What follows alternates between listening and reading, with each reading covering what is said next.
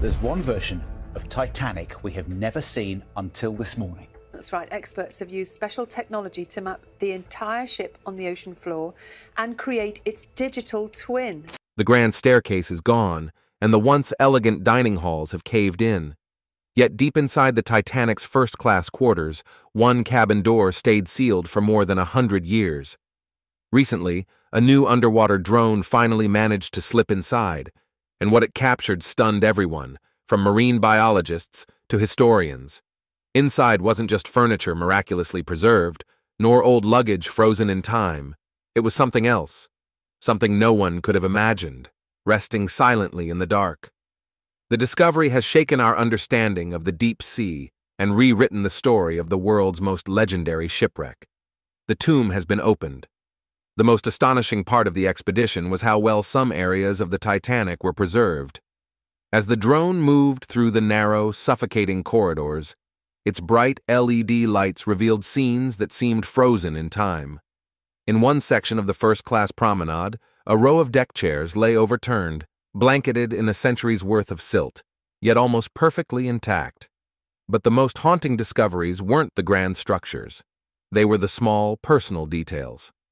The camera panned over a pair of leather shoes resting neatly side by side on the cabin floor, as if their owner had just slipped them off moments before.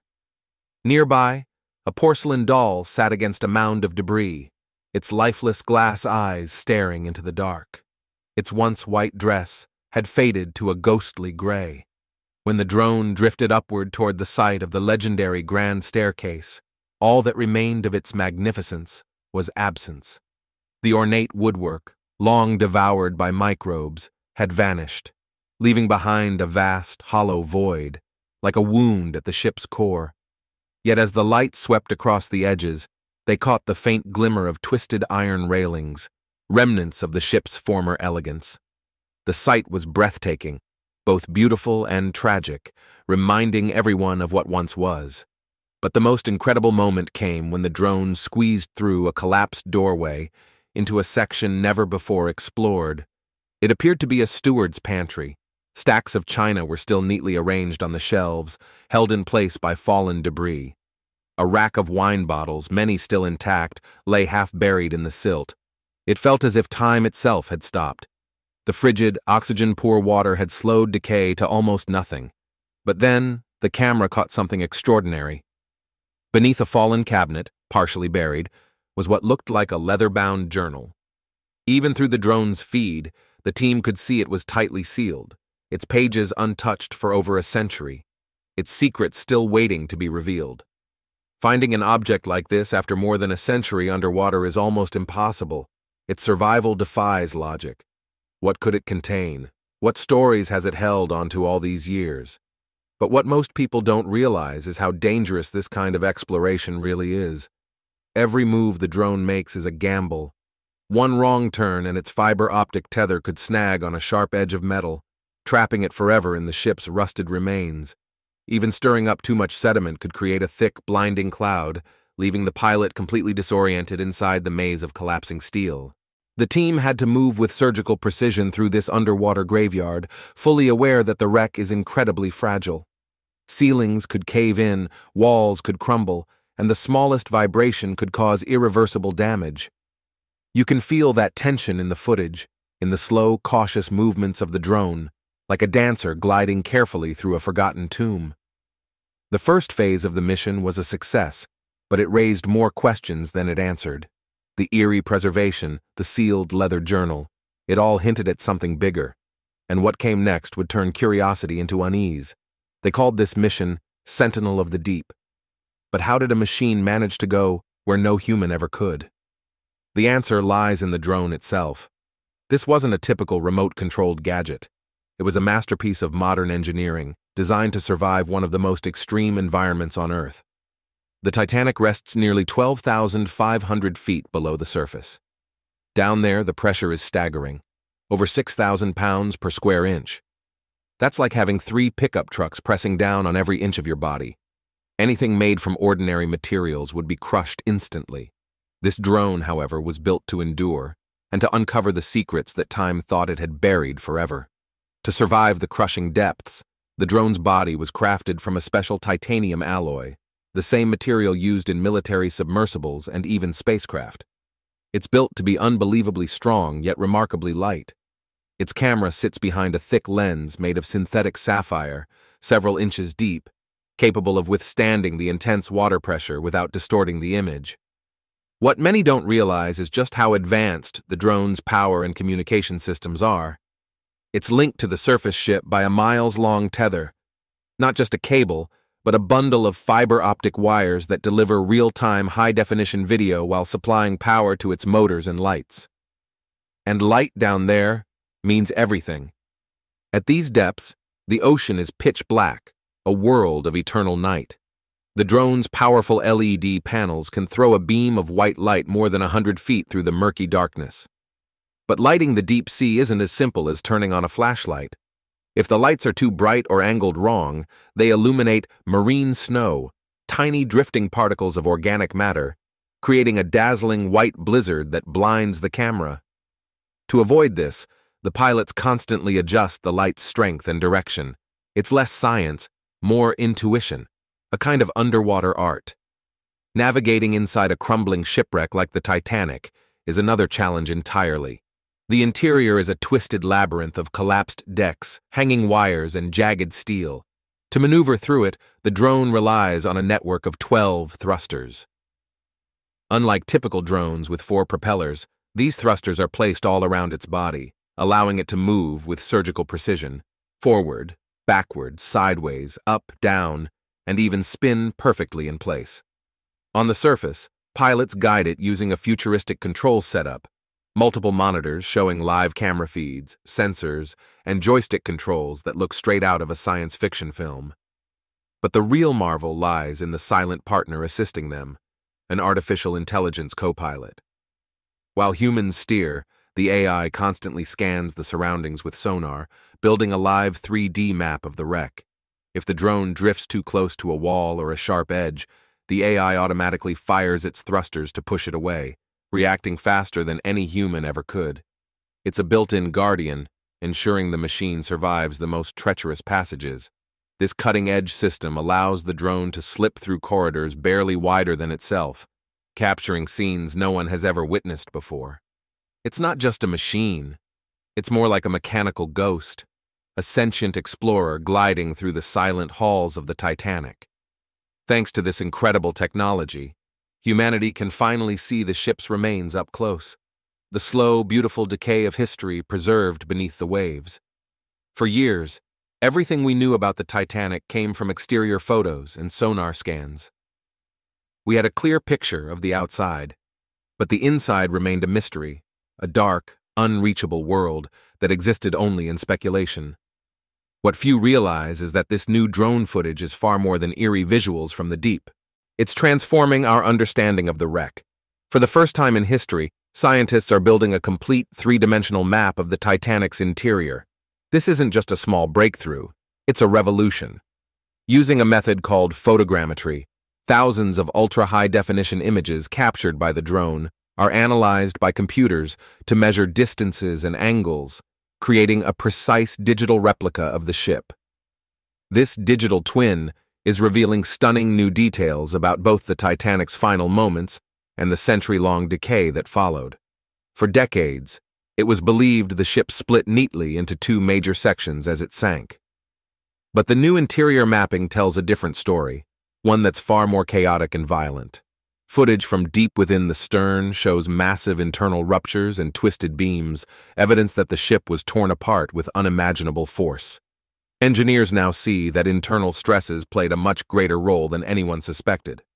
With this new data, they've been able to run advanced simulations of the sinking, revealing a far more brutal picture of how the unsinkable ship met its end. The model also exposes how uneven the wreck's decay has been.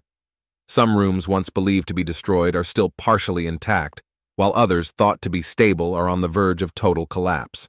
Perhaps the most shocking revelation is how quickly the Titanic is disintegrating. Comparing the new scans with earlier surveys shows that the wreck is deteriorating much faster than expected. The captain's bathtub, once a haunting symbol from past dives, has vanished, fallen through the deck. The main mast has crumbled, and huge portions of the upper structure are peeling away like old paint. The culprit? A colony of iron-eating bacteria slowly devouring the ship from the inside out. These microbes form strange, icicle-shaped growths called rusticles, which hang from the hull like red-brown stalactites, silent proof that the ship is literally being eaten alive. And amid all this destruction, the 3D mapping has reignited interest in one haunting detail: the sealed leather journal discovered in the steward's pantry. What could it reveal about those final hours before the Titanic slipped beneath the waves? Using the new digital model, researchers can now study the exact room where the journal was found, without ever touching the wreck itself. They can examine the debris field, trace how the cabinet collapsed, and plan a future recovery mission with surgical precision and minimal disturbance to the fragile environment. It's like conducting a virtual archaeological dig, one pixel at a time. This level of planning and accuracy was unthinkable just a few years ago. But as with everything surrounding the Titanic, not all discoveries are easy to explain. The mapping revealed several strange anomalies, features that simply don't fit. In one of the cargo holds, the drone detected a large, oddly shaped object that appears nowhere in the ship's blueprints or cargo records. It's buried under a thick layer of sediment, its true identity still hidden. Could it be a piece of broken machinery? Or something entirely unexpected? That single mystery has set off a storm of speculation. The digital model is a powerful scientific tool, but it's also become a kind of treasure map, guiding researchers toward new questions and deeper secrets waiting to be uncovered. Yet, amid the excitement, a haunting truth lingers. This isn't just a shipwreck, it's a grave. When the Titanic went down, more than 1,500 passengers and crew lost their lives. For over a century, the cold depths have served as their final resting place, untouched and silent. The drone's journey inside has brought back breathtaking discoveries, but it also forces us to confront an uncomfortable question. How far should we go in the name of exploration? Where is the line between uncovering history and disturbing the dead? This moral dilemma has surrounded the Titanic ever since it was rediscovered, but the intimate footage from inside has made it more personal and more pressing than ever. The team leading the mission understood this deeply. Many described feeling a heavy sense of reverence, even guilt, as they guided the drone through the wreck's silent corridors. Before the expedition began, they sought advice from historians, maritime archaeologists, and even the descendants of Titanic survivors, determined to ensure that their work honored, rather than violated, the memory of those who perished. The team ultimately agreed that the mission had to be carried out with the highest level of respect, treating the Titanic not as a research site, but as a memorial to the lives lost there. Strict guidelines were put in place. The drone was forbidden from touching anything inside the wreck and was programmed to keep a safe distance from any possible human remains. But what many didn't expect was the emotional impact the new footage would have on the public. While millions watched in awe, others found it profoundly unsettling. For descendants of the victims, seeing personal belongings, a suitcase, a pair of shoes, a child's doll, was heartbreaking. These objects are more than relics. They are frozen moments of unimaginable tragedy. Families feel torn. On one hand, they want to see and understand more about what happened that night. On the other, they believe the wreck should be left undisturbed, a sacred resting place that deserves peace. There's no clear answer, and that tension plays out everywhere, from online discussions to academic debates. What many don't realize is that the Titanic isn't protected like a traditional graveyard. It lies in international waters, where no single nation has full authority over it. This legal gray area has led to decades of controversy, salvage operations, tourism, and even private expeditions competing for access. Some groups continue to fight for the wreck to be officially recognized and preserved as a maritime memorial, while others argue that recovering artifacts for museums helps keep the story alive for future generations. Both sides share a common goal: to remember, but they differ deeply on how that remembrance should look beneath the waves. The new drone footage revealing how quickly the Titanic is deteriorating has reignited a fierce debate. Some believe that important artifacts, like the sealed leather journal, must be recovered before time and the sea erase them forever. Others insist the ship should be left undisturbed, allowed to slowly return to nature as a monument to those who perished. For the exploration team, each new image brought a difficult choice. What do you do when the camera reveals something deeply personal? A locket, a child's toy, or that haunting porcelain doll? These aren't just objects, they're pieces of real lives, frozen in time. In the end, the team decided to release the footage in a way that honors the human story, the tragedy, the memory, and the emotion, rather than focusing on the technology or the idea of underwater treasure. Their goal was to transform exploration into remembrance. Yet, even with that care, the line between respectful documentation and intrusion remains razor-thin.